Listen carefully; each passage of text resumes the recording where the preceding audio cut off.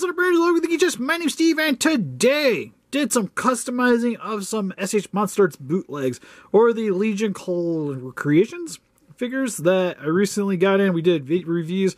We've had some comparison videos, quite a few, probably too many, but hey, whatever. And finally got around to painting these guys up. Real quick, just to give you guys a little bit of a breakdown of what I did, and then we'll go into closer looks of the actual paint jobs. Starting with the Rodan, what I had to do here, for the most part with these guys, I didn't do any primering. It was a lot of mainly dry brushing and then just adding a bunch of layers, because for the most part, the base coloring for these guys worked pretty well. But I needed to highlight them and help accentuate the figures a little bit more. That's the way I'm going to say it. Anyways, for Rodan, initially what I did starting with it is I added on layers of paint on the bottom of the wings here, starting with a dark red color. Real quick, for the most part, for a lot of these colors, I just kind of mixed the paint up how I wanted it to. So I don't really have like a specific paint that I use. Like for these guys, I use a lot of like folk arts and the acrylic paints like you can find at Walmart. It's generally what I do with all these customization figures. I still really like using that stuff because it's just easy to fix your crimes with it. Like if you screw up, it's easy just to wipe the stuff away, wash it off, and start over again. Granted, it takes a lot more work to get it to look good compared to some of the other options out there, but I don't know, it's just easy for me to work with, and so far I haven't been too disappointed with the stuff. But again, went over the wings here with a red coloring, just mainly went over the entire base of the wings here, and then wiped off all the axis paint. And then I did this also with a orange color, and then with a brighter yellow color, just adding some additional layers, wiping the paint away. And then I did some dabs of white here and there, wiped that away, and then went back over it with the orange and yellows in certain sections, just to help make the bottom here colors pop and give it a little bit more variety. Because for the game plan here is because I'm going to be having this looking like it's flying around. When you see Rodan flying around, the wings definitely seemed a lot brighter in certain sections, and like with like parts of the heat and stuff coming off of it. For the wings here, I just mixed some dark red and browns to get the coloring here. Dry brushed the entire rest of the wing here for the top, then did the same thing for the body section here, because looking at it when it's getting hit by missiles and in certain the light shots, you can definitely tell that the skin coloring was of a red shade. And to make it more akin to traditional Rodan, went with that coloring. For the face here, did more dry brushing. Also for the beak here, went over it at the base of the beak with a black paint in order just to highlight around the brim, because looking at it again in the movie, it didn't seem like the entire beak was black, but it had highlights. So went with that route, then just painted the claws of the fingers, and same with the feet here. Added a little bit of black to some of the spikes on the end there. And then just went over the figure with some clear Mod Podge. Mixed up the Mod Podge and water first. So did 50-50. And then airbrushed it over top of this. And then afterwards, I added a little bit more orange because I wanted to accentuate some of the colors. I don't think I filmed this part, but you guys can see here, just added some oranges here and here throughout the wings to kind of give it more of that fiery accent. And then, just like I did with the wings, just like dabbed it on, wiped it off, dabbed it on, wiped it off, dabbed it on, wiped it off here and there. And that's pretty much it. Also did a little bit around the chest hole here, just because I wanted it to kind of replicate the Stinger look. I know it's supposed to be in the shoulder, but because I had the hole already here, I just kind of went with that. So when you have it pegged in, you don't notice it. But when you remove the peg, it's there. So if I want to have him standing on the shelf, maybe posing it, it kind of gives it the look anyways. For the most part, for the rest of the kaiju, left the eyes alone because I thought the eyes came out pretty good in the outside of the package. Same with the tongue here. And because of the base coloring, I think it helps to show off the wings a little bit better with the detailing than it did beforehand, when the mute scaling and stuff was definitely being hindered by the same like black color that they used throughout the entirety of it. And yeah, didn't actually really tear the figure apart much. I know for pretty much all the Estes monsters I've done, I've like tore them up, literally disassembled them, primer, repaint them, and went over it. Or at least disassemble them so I can paint each of the individual sections. But there isn't really much going on with these, especially with the bootlegs. It's got extra parts, but they don't really like articulate. So I didn't really worry about it. Because even posing it, you don't notice any of the difference, like the parts that might not have been painted so well, because it still blends in. Because, again, it'll be like, I'd articulate a bit, brush it, articulate a bit, brush it. For Mothra here, she was a bit more of a pain in the butt. Decided, pretty much redid the entire body. So for the most part, the original has a lot of, like, the tans and browns all over it. Tans, browns, and oranges coloring. But for Mothra, I went over the head with a light grayish color. It was pretty much just light gray, mixed a little bit of white in with it, just lighten it up a little bit.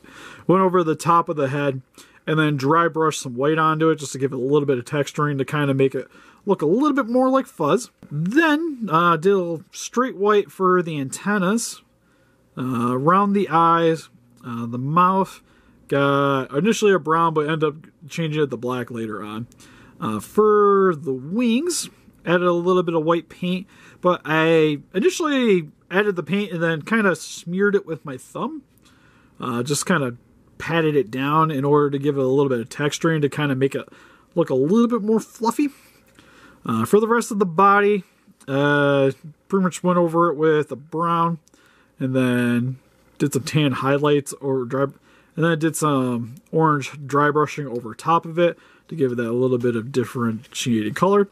But initially, afterwards, after getting the majority of the thing painted, decided for the claws, did a brown, and then went back over it with the orange dry brushing. I lightened up the legs, the undersection of the body here with the orange to give it a little brighter, because from what I could tell from the film, the bottom was definitely lighter than the top. And for the top, I dry brushed a little bit of black over top of the browns and oranges just to darken a little bit. And then around the top of the head, initially I had it with that light gray white color. Went over it with a brown color down the center stripe and around the head. Because again, looking at the film, it wasn't all white to begin with. There was a little bit of browns. Some stuff I've seen has like a little bit of orange in it on it too, but because of the size of the figure and the detailings on it initially, I decided to forego trying to add a little bit of the orange because it would have got lost anyways for it being so abysmal. And then again, just went over the mouth, added the black to it, and that's pretty much it. And then just wiped it down. And the same thing, just this one I actually brushed on the watered down Mod Podge just to help shine up the figure a little bit and also to protect the paint job afterwards. But just to give you guys a little bit of a closer look at the final result, pretty happy with it. As you guys can see, with the wings are definitely on a redder side. The undersection, again, I kind of wanted, initially I was thinking about just immediately have it look like the NECA, having a lot of it just being reds and orange with maybe a few highlights here and there. But I decided to go with the flight look, which when you see him flying around, especially like when he goes to dive bomb Mothra, the wings actually brighten up. And a lot of it has to do with the air heating up the tip of the wings here, so it gives it a brighter color and just illuminates much more in those sections, especially when it's just flying around. Which the figure pretty much sitting on my stand is going to be flying around. I'm not going to probably have this thing really posing on top of anything. And then it's also maybe a little bit redder than what it was in the movie, but to me it seemed like he was decently red. And even like with the original MonsterArts one, it's of a red coloring, but the NECA was more of like a charcoal color, and that still pops off real easy. We'll say that. But I'm still pretty pleased with it. I actually really like how the orange turned out in some of the sections here to give it a little bit more of that like burnt umber look, and helps to make it just like stand out a little bit better in the lighting.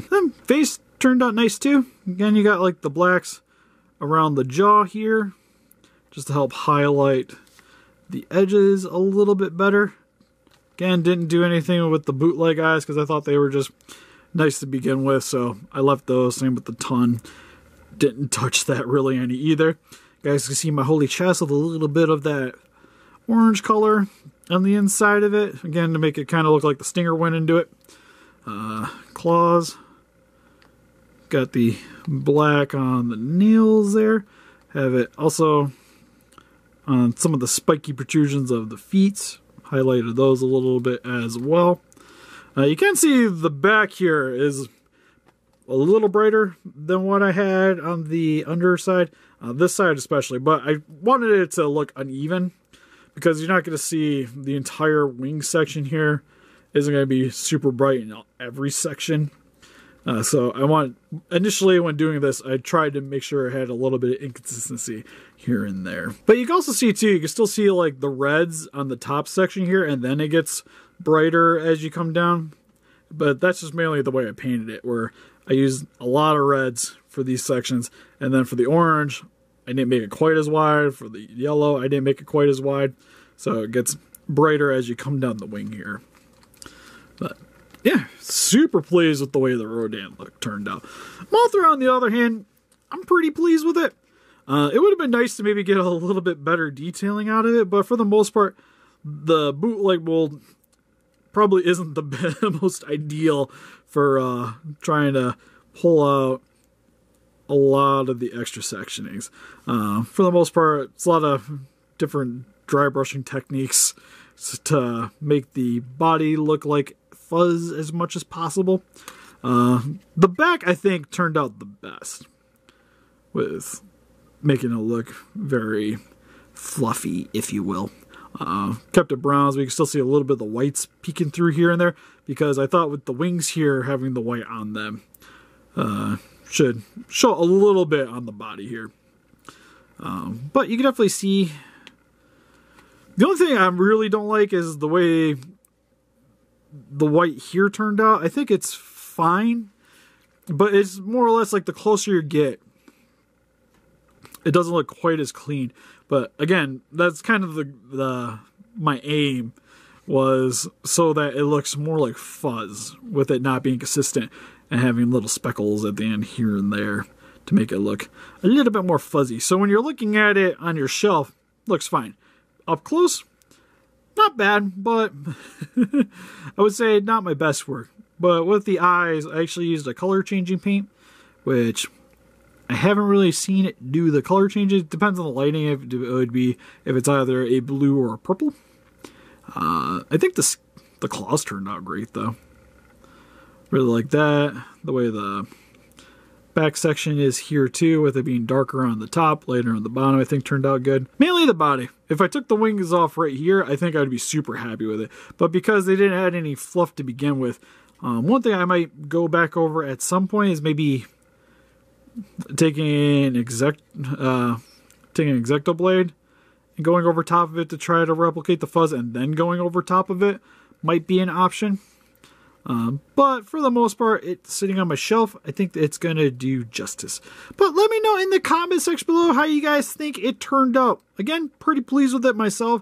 The Rodan, really love. Mothra, still pretty happy with it. And actually looking at it too, again, I think a lot of my problem is just because it's the bootleg. The way the detailing rolls on the MonsterArts is definitely a lot more crisp on the body section here than it was on the bootleg for the most part. So a lot of the detailing here, I kind of just had to make it work. And then for the Rodans, I'm gonna say I like mine better. It's still, I don't think this is actually still that bad of a paint job. It just really needed that like extra little pop of the flame effect on the bottom. Because if it wasn't for that, I think this would be perfect. That being said, mine's a little bit more red. A little bit more red. It's got a little bit more of a shine to it here and there, but that's because just the clear coat hasn't had enough attention to it as of yet. But for the most part, a lot of the accentuating details are pretty much the same. But I will say with the MonsterArts one, they actually painted the beak entirely, which for me, I allotted to just highlight the beak. And then, yeah, still really pleased with the way the fire effect turned on the wings. But let me know in the comment section below what you guys thought. Do you guys like this paint job? Do you guys like the original, or is NECA more your thing? Let me know down there in the comment section below. And help us defeat this guy just by hitting that like button, subscribe, become a Ranger. Also got an Instagram, Patreon, Pinterest, and Facebook. If you guys like to keep up to date with the channel and donate, we greatly appreciate it. And see you guys in the next video. Bye-bye.